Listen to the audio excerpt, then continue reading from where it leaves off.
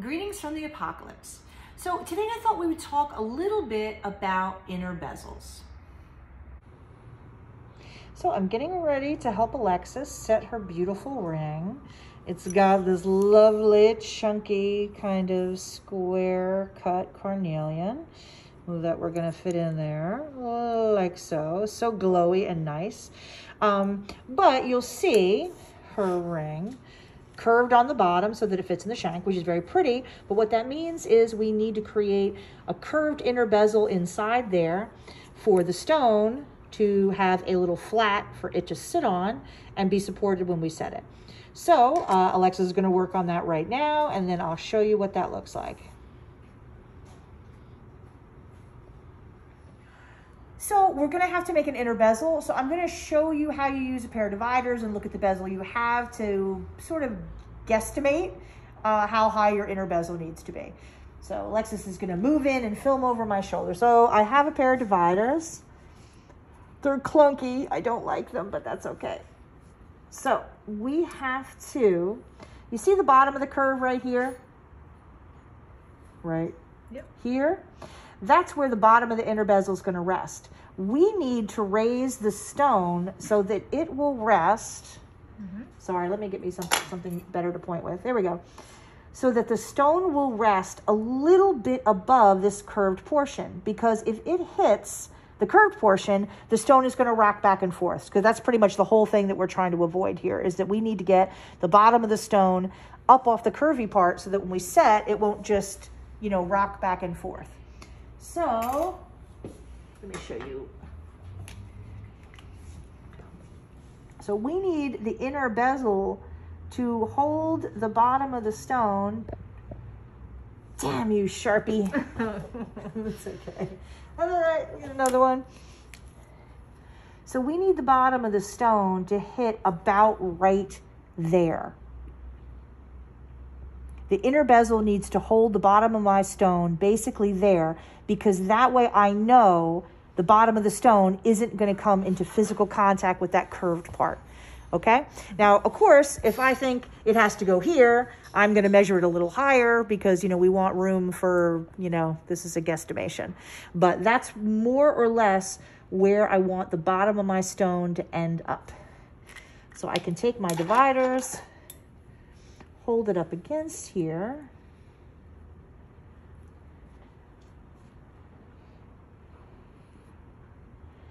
You see? And say, like, you know what? I'm going to make it about like that high. That gives me a little extra. But this is how I sort of figure these things out. You're just always doing your best guesstimation and your dividers.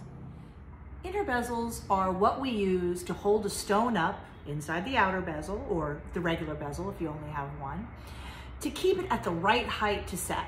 And that varies a good bit stone to stone, and that's actually a topic I'm going to cover in another video, because I just had somebody the other day, a student, say, like, I never know. I look at it and I have to always call you to go look at it, and like I never know like what is really the right height.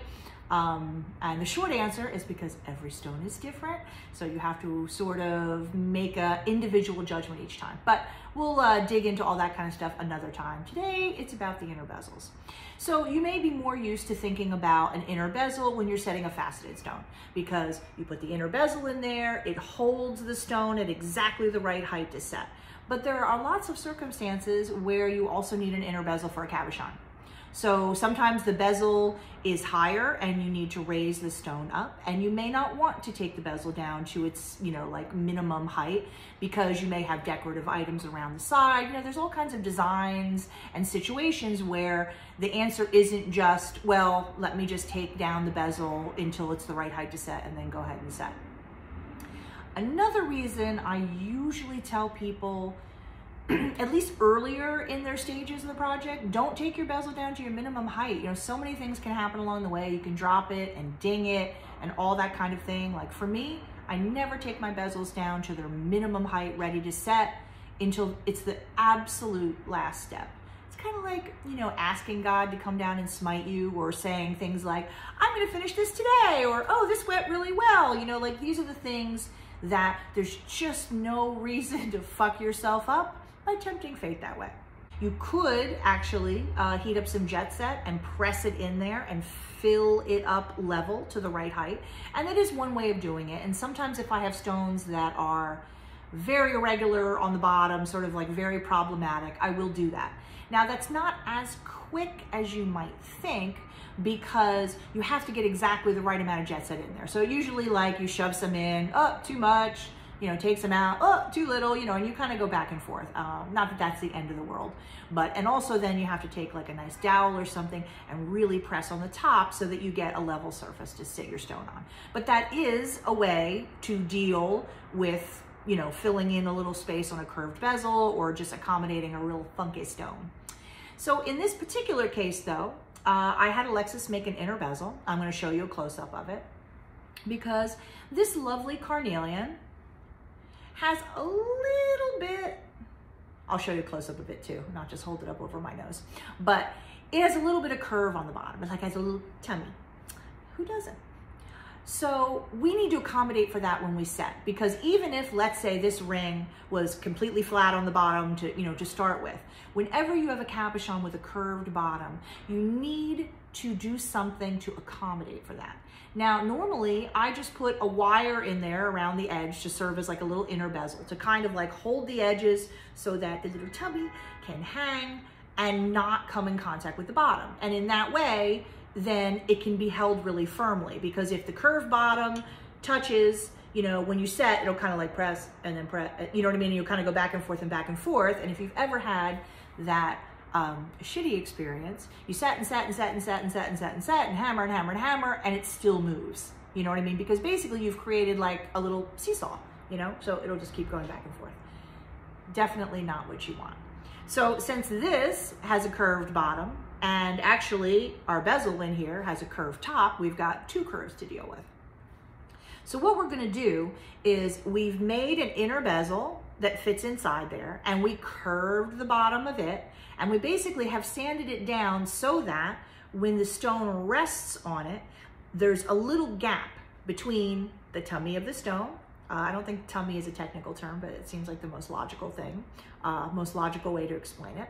But to keep the curve of the little tummy and the curve of the bottom of the bezel away from each other. Because again, you put any of those curves together and the stone's gonna rock back and forth and we won't be able to set it really firmly. So here's the ring all set up in jet set, which you probably remember us doing. And here is the inner bezel that we've made. So you can see the inside of this is curved.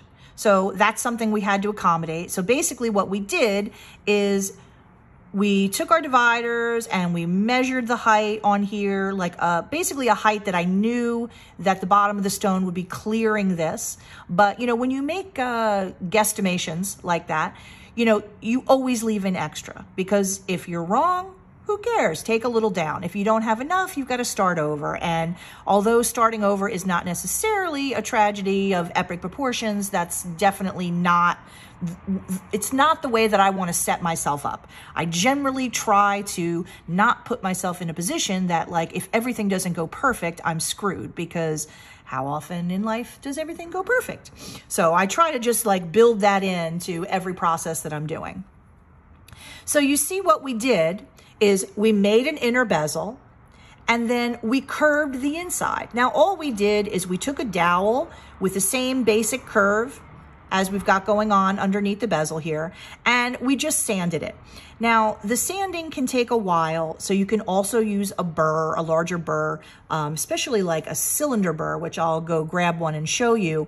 But the most important thing is that you get enough of a curve in here that it'll curve over this, but then you notice there's enough bezel up here that's left to hold the stone. So basically, my little tummy of the stone is gonna end up hanging somewhere in between this top and this curve, right in there. And what we did was, like I said before, we made it higher and we sanded it down a bit and we put it in and we tried it with the stone, and we put it in and tried a bit and checked with the stone, because I wanted to make sure if we sanded down too much, we would end up bumping into this, and then again, our bezel would be too low and we would have to start over, which, you know, contraindicated most of the time. So you see how this looks? I mean, basically she soldered it together first, by the way, just to point that out, and shaped it to fit in. And then we put the curve on both sides. So you see, it fits in there just like that. Now, this does fit quite nicely, but remember one thing when you're making an inner bezel, it actually doesn't have to be an absolute hermetic seal. Like, yes, you want a good fit. You don't want it to wiggle around too much, but sometimes I think actually students get a little too caught up in, like, if it's so tight that you really have a hard time getting it in and out, you're really just going to struggle, because when you're, you know, sizing an inner bezel and fitting the stone in to get the height right, I mean, you're going to be doing it again, you know, like you do a little something and you put the stone in, and you do a little something and you put the stone in, and you do a little something and you put the stone in. So if you make this so tight that you're really fighting to get it in and out, you're going to go completely berserker, which, you know, again, I don't recommend. So let me just show you how well this fits. We're also going to shine the bottom of the inside. Like, we'll probably put a piece of very highly polished fine silver curved on the bottom, or a piece of mylar just to reflect the light up through the stone. But if you take a look, there's the stone. Find the right way that it fits in, and always give it a nice press. And I'll just sort of angle this to the side so that you can see. So now it's not rocking back and forth. So I know I don't have that like bad, naughty tummy contact that I don't want. And it's at a good height to set. So basically our next mission will be to go ahead and set the stone. But, you know, not to get all philosophical on you, but like, think about it like the inner bezel is like your foundation. If your foundation is crooked or you have a problem with it, your setting isn't gonna go well. So you always wanna like kind of take a breath, calm down, you know, and relax, and spend whatever time is necessary to get your foundation right. Because sort of leaping right ahead to the setting portion really won't help you if you don't have an inner bezel in there that's going to do the job you need it to do. So Alexis did a lovely job on this, and we're ready to set. And you could see, ta-da! It looks great. So the next video, I'll show you how to actually set it, but just always remember the earlier steps are much more important than the later steps. I mean, you know, everything's important, of course, but if you take your time with the earlier stuff, the steps that happen later, like the actual setting of this, you'll notice is going to go quite quickly, because we've got a nice tight fitting bezel, inner bezel's at the right height, it's nice and level, you know what I mean, et cetera, et cetera. And all of that is just going to facilitate our setting, so that part of it becomes pretty fast and easy. That's it for today, so tune in next time when we actually set the stone.